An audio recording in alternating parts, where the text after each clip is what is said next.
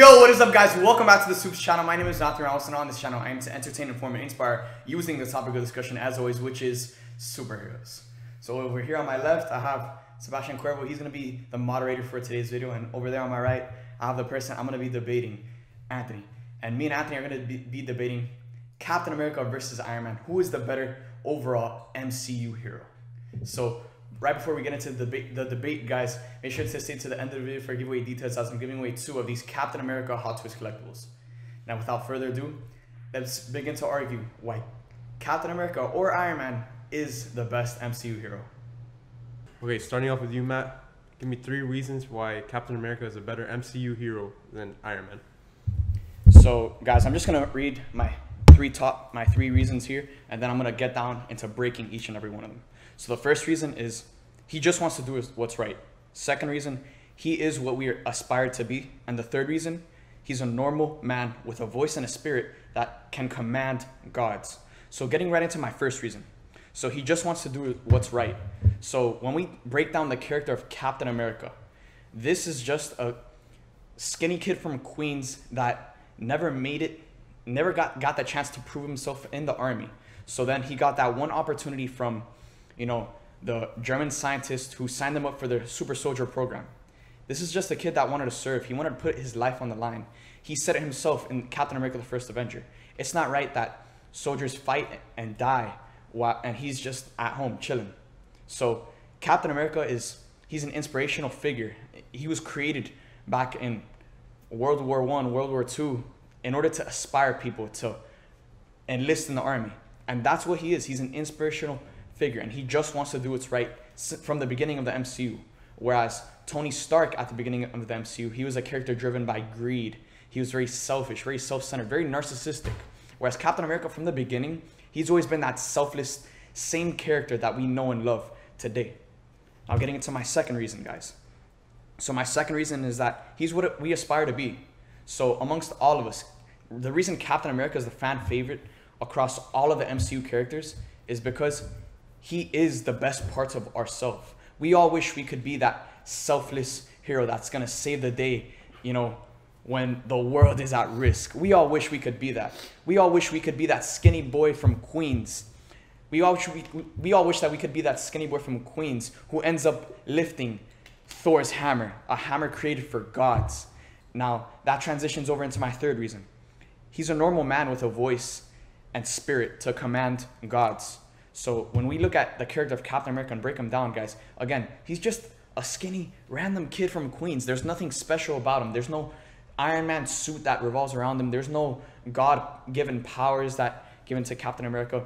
His power is his heart and his fighting spirit. And that's what makes up the character of Captain America at the end of the day. And that heart and spirit gives him the ability to command someone like Thor, who was created, who was born out of the lineage of mythical gods. It's Odin's son. I mean, when we look at the character of Thor, he can literally wipe out anyone and everything, and yet he is under Captain America's control, a normal man. Captain America tells Thor to do something, and Thor is going to do it because Captain America is his leader. And then, again, following along with that point, Captain America, as we saw in Avengers Endgame, wielded Mjolnir, a weapon created for gods. And he's just a normal man, but yet he has the worthiness to hold and wield a weapon that was created for gods. And the fact that he used that and proved himself and proved that he was worthy in Avengers Endgame, that says a lot to the character of Captain America. And again, it shows us all that this is what we aspire to be. Captain America is the best parts of ourselves, and at the end of the day, we all wish we could be that normal person who ends up picking up Mjolnir and saving the day in Avengers Endgame. All right, Matt, those were good 3 points. Now, Anthony, give me 3 reasons why you think Iron Man is the better MCU hero than Captain America. Well, number 1, Tony Stark has the better overarching arc. And he starts off as a playboy, the self-centered prick, but then he finds his true calling to become a superhero. And he finds this through mistakes. In the first Avenger, you know, he sold nukes to terrorists by mistake, not knowingly, but there he built his first Iron Man suit, and he finds what his true calling is. And his true calling is to become the best Avenger. Now, number 2. he always has the right intentions. Now, he does make mistakes, like I said. You know, Age of Ultron happened because of him. But the intention was to build an armor around the world, a safety blanket. And obviously, the movie happened because of him, but it's the right intention. And in Infinity War, he does take the fight at Thanos, which almost kills everybody that he was with, Doctor Strange and Peter Parker, but it's the right intention. He wanted to take the fight to him so Earth wouldn't have to suffer any more damages. And my last point is, he makes the ultimate sacrifice. In Avengers Endgame, I mean, the ending where everybody was crying, he snaps his fingers, he sacrificed his daughter, his loving wife, the life he's always wanted, a simple life. And he sacrificed it all for Earth. And for all the Avengers that was standing right next to him, even Cap. So, yeah. Alright, now it's over for Crossfire, so you guys can go back and forth debating your points. Oh, wait, let me say something first. I meant the first Iron Man, not the first Avenger. Sorry. Okay, so Anthony, you said in your statement that Iron Man always has the right intention. And yeah, he might always have the right intention, but when there are lives on the line, and when things happen costing the Avengers and costing innocent lives to die, intention might not really matter. Let's look back to the entire MCU. Every single one of these things happened because of Iron Man. Ironmonger, the villain of Iron Man 1, was created. Justin Hammer and Whiplash were both created in Iron Man 2 because of Iron Man. The Mandarin, Iron Man 3. Ultron, Baron Zemo, the Vulture, Mysterio, and the Vultures. Eventually, Infinity War happened because of him. Because he didn't go back to Earth and assemble with the rest of the Avengers, he never made that call to Steve. Let's make it clear that if he made that call to Steve, the Avengers would have assembled and they would have been together. They would have got it wiped out. No, they wouldn't have. Okay. If they were all together, you're gonna tell me that the Avengers wouldn't have beaten Thanos? Well, first of all, no one in that galaxy, except for Gamora and Nebula, knew what Thanos was or how strong he was. So we leave it at that. Okay, but if they were all together, dude, they would have beat him. If they were all he had together. to talk to Cap. How long did he talk to Cap for? Okay, but dude, when the world is at stake, half of all life across the universe is at stake, and you're gonna hesitate. I mean, Hulk was literally telling him that none of that matters now. Thanos is here. Half the universe is at stake, and that's that. They didn't even know. They didn't even know it was half the universe. Righteous thing took the fight to him. He didn't wait for no backup. Didn't wait for no backup, bro. He was waiting. He didn't even know he was gonna meet up with the Guardians of the Galaxy. So you're gonna tell me that Tony Stark was willing to take a fight to Thanos with Spider-Man, who he said multiple times in the past that if Spider-Man dies, he feels like that's on him. So he's gonna put Spider-Man in that situation, and then on top of that, he's only gonna have Doctor Strange by his side, which he met like 2 seconds ago. Okay, well, this is where his human flaws come out, because like, sorry, my character is not a god like how you compared him to. Yes, flaws, his ignorance, yes, but my bad for my character wanting to take the fight to him and end the danger as soon as he can. But okay, whatever. I mean, that's also kind of narcissistic, considering the fact that he thinks he could take on Thanos by himself. I mean, is that not narcissistic, guys? Let me know in the comment section down below. Because if that was Captain America would want everyone together. The whole point of Captain America is such a unifying character. He was created to unify America during World War I, World War II, in order to bring people to enlist in the army. He is a character that unifies people. In Avengers Endgame, the best moment in the damn MCU happens because Captain America assembles all the Avengers. Captain America is only alive because Tony Stark snapped his fingers.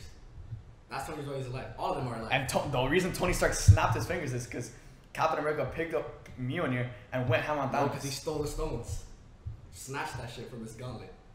And none of that would have ever happened if Captain America wasn't leading all of those Avengers. Yeah, Tony Stark could have made that sacrifice.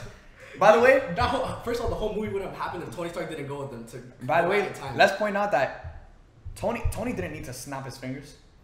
That was the only. That's just bad writing, okay? That was the only scenario that they win, because you're gonna tell me that they couldn't have, Doctor Strange couldn't have opened the portal for that gauntlet and put it somewhere else, put it in the Sanctum Sanctorum. You're gonna tell me Doctor Strange couldn't do that? Yeah, but Doctor Strange didn't do it. Okay, but that's you can't blame it on, oh, they would have all died if Tony Stark didn't sacrifice his life. What did Doctor Strange do? What do you mean? One shot. Yeah. No. He's like, oh, Thanos can't fly. No. We don't know what that means. We don't know what chance. that means. And Tony knew that. Okay. Tony knew he had to sacrifice everything, and he did it. No second guessing. Okay, but this is something that Marvel had planned since day one. Like it all built up to Tony Stark dying, and there was no outcome where he wasn't gonna die. Like that was the only outcome, but that doesn't mean that was the only outcome that they could have won. All right, well let me say. Doctor Strange could have opened up a portal. Tony Stark could have taken the no, gauntlet, there's no flown up. shouldas or ifs. That's how the movie is, and that's what we're debating it on. Fair enough. All right, so but even then, Tony Stark has created multiple villains in the past that have affected everyone across the entire MCU. He created all his 4 Iron Man villains across his trilogy. He created Ultron, which in turn created Zemo after the events of Sokovia, because Zemo's family died in Sokovia. And now Zemo's still around, and he's gonna play a prominent role as the main villain in Falcon and the Winter Soldier. So he's still around. He's still gonna be a prominent villain because of Tony Stark.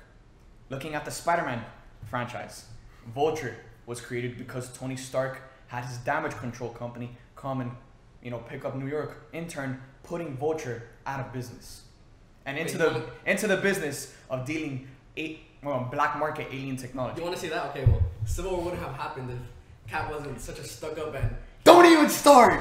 He was backing up Winter Soldier for no reason when he knew he was the agent, the hitman that he actually was, assassinating people. He was brainwashed. He was brainwashed. It doesn't matter. He was the man behind it. It does matter. He was pulling the trigger. He was murdering everyone. So that's okay. Okay, yeah. Bucky is a massive assassin who has killed many people.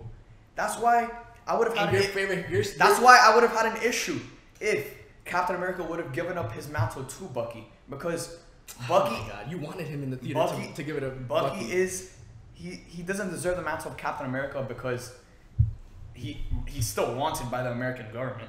I mean, he doesn't have his name clear. I mean, after the events of Captain America Civil War, he hasn't been in America. He's been in Wakanda, and then in Endgame, I guess you could say he was at Avengers HQ. He's back in America, but they never developed that. We never see where that goes.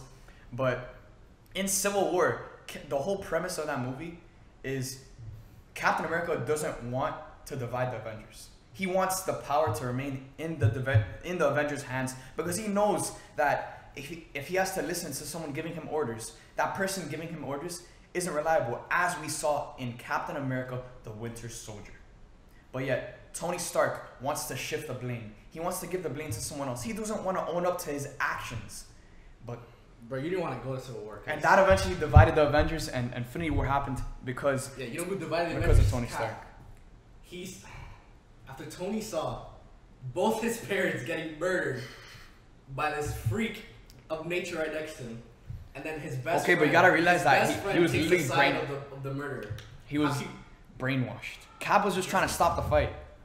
Oh, stop the fight by pounding into Tony's face while he's getting double teamed? Dude, Tony was gonna stop until Bucky was dead. What do you expect Cap to do? Damn. Revenge. Let him kill Bucky? Yes, Bucky's a horrible person. Oh my God. Why would Cap... He's not the same guy that fell down that train in the first Avenger. He's completely... Obviously, he's the same guy. I mean, look at how he is in Endgame. He just had to get past the Sokovia... He just had to get past murdering... He just had to get past the brainwashing that Hydra did to him. He was a brainwashed robot. And he wasn't the only one. There was other super soldiers. As we saw in Captain America Civil War, there was other super soldiers just like him. Yeah, you know who else is a super soldier? Who? Cap. Exactly. And Cap has the most pure intentions in the entire MCU. Like you said, all Captain America is a good heart. And he has a fighter's chance, whatever the hell he said. Fighting spirit. Fighting spirit. Dude, he wouldn't be Captain America without that super juice that's inside him, making him humongous and super strong and super agile and everything. That's the whole gist of the character. Okay then, but you can't say that he's like a normal kid from Brooklyn or whatever. That's not who he is. He's a super juiced soldier. But deep down inside, he's just a normal kid in Brooklyn that got a good opportunity. He's a U.S. government weapon. He's the same thing as Winter Soldier. What do you mean he's the same thing as Winter Soldier? Oh, obviously with different intentions, but he's like Captain America. Can Winter Soldier? Can he wield Mjolnir? You think Thor would listen to Winter Soldier? That's just a fan, like. Just that for no! But that's how the movies are. That's how the movies are. That's some bullshit. Yeah. That's how the movies are. You can't complain about the writing now. That's how the movies are. This is the last movie he's in. They have to do something for that. Winter Soldier? No, I'm talking about it. Yeah, that's the last one for Cap and for Tony. So Yeah, that's why we're having this debate. Look how Tony ends like a real soldier. Sacrificed his life. Cap ends with his stupid ass girl. It was a heroic move. Yeah, 90 years old, like boring. So boring. I mean, it's not a move that I think that Captain America would have done. Yeah. Like, I feel like, but at the end of the day, when you introduce something like time travel, and Captain America's, his whole inner conflict across the whole MCU is that, damn, he lost the life that he wanted to live. That's his whole inner conflict. We see it in Captain America: The First Adventure, and once he gets back in the post-credit scene, and we see it in Captain America: Winter Soldier. We see it in Civil War. I mean, again and again, he's reminded by Peggy Carter, in who we saw make a return in Captain America: The Winter Soldier. What a drag, Jesus. In the hospital scene, and in Captain America: Civil War, with her death, her character is still very prominent in the life of Captain America. So he's constantly reminded by the life that he could have lived. And then he hooks up with her niece. What was that? Bro. Sharon Carter? Yeah. Okay. Yeah, what a. That was a pity kiss, okay? Yeah. That was a really pity kiss because she did a lot for Cap and he knew that he liked her. So again, good intention, good morals. So then at the end of the day, Cap saw an opportunity such as time travel come across him in Endgame. Why not? And that would have happened without Tony Stark's technology and his brain. He's the reason why they time traveled, and Hulk, but mostly Tony Stark. So there you go. Endgame wouldn't have happened without Tony. They wouldn't have gone back. They wouldn't have reversed the snap without Tony. Yeah, that doesn't make Tony a better hero than Cap is in America. The only reason why they're all alive is because of him. No, it's not. Well, they're all alive before, but the only reason why the world got reversed, or the Earth got reversed. They're alive because of each other. At the end of the day, they all needed each other. If Hulk didn't do the snap, the rest of the remaining heroes would have never come back. If that rat would have pressed that lever, sending Ant-Man back out of the quantum realm, they would have never done that. If Nebula never betrayed or whatever got hacked, then Hulk would have snapped his fingers and that's it. We never would have seen Cap wield Mjolnir.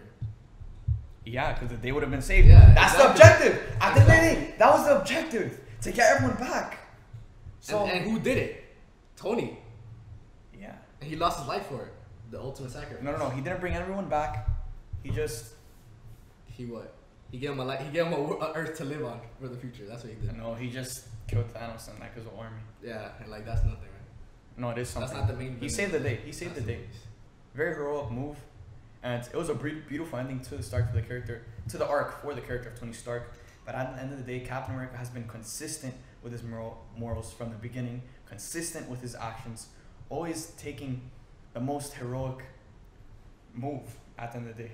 At the end of the day, we all know that if that gauntlet was standing right in front of Captain America, he wouldn't hesitate to put it on and snap his fingers. But he didn't get that opportunity the same way he got that magical opportunity to get in the super soldier suit. He was on the ground when Iron Man was already there. On the ground, beat up. That's how he is. He's always on the ground. He's always the last one up. When he was literally taking out Thanos with Thor, but okay. Yeah, and then what happened? And then he got knocked out. He still got messed up. Yeah. Yeah, he got messed even up. Even him with a god's hammer, he can't even destroy Thanos. Facts. Neither can Tony Stark. That's why he snapped his fingers. That destroyed him. Okay, but it wasn't like a one-on-one combat. Alright. Okay, no one. Alright. So, Cuervo, we've debated long enough. Who do you think won this debate? I don't know, That's man. not fair. Alright, we'll leave it to you guys in the comment section. You guys made some pretty good. Wait. Give your thoughts. Give your thoughts. Give your thoughts. What side are you leaning towards? What side are you leaning towards? The way you guys argued, I could probably lean either side. Because they each both have their own things. Like, Iron Man's cost a lot of lives, but Cap defends Bucky, who costs a lot of lives also, so depends. But I don't know. I'm a Cap fan. I always pick Cap over Iron Man, but he does make a great point. So again, Cuervo picks my side, but you guys can support Anthony in the comment section down below if you think that Anthony won this debate. So guys, let us know in the comment section down below who won this debate. Who is the better MCU hero? Captain America or Iron Man? Let us know in the comment section down below. Now getting into giveaway details, guys. I'm giving away 2 of these Captain America Hot Toys collectibles. All you have to do to enter this giveaway is like this video, comment down below, and subscribe for an entry towards winning one of these 2 Captain America Hot Toys collectibles. So there you guys have it. We just debated who is the best MCU hero, Captain America or Iron Man. Corey will lean towards Iron Man, so let's just say, Corey will lean towards Captain America, so let's just say Captain America won. But again, you guys can help. No, fuck that. Fuck that. That's not how it works. Okay, we're gonna leave the winner of this debate down in the comment section down below. Let us know in the comment section down below, guys, who won this debate. Who is the best MCU hero, Captain America or Iron Man? Thank you guys for watching. I hope you guys enjoyed, and I'll see you guys next time. Fuck that. I won the debate. Dude, shut the fuck up. What? Deadass, Fuck you shut say? up. You're getting me fucking heated. Dude, I won Chill.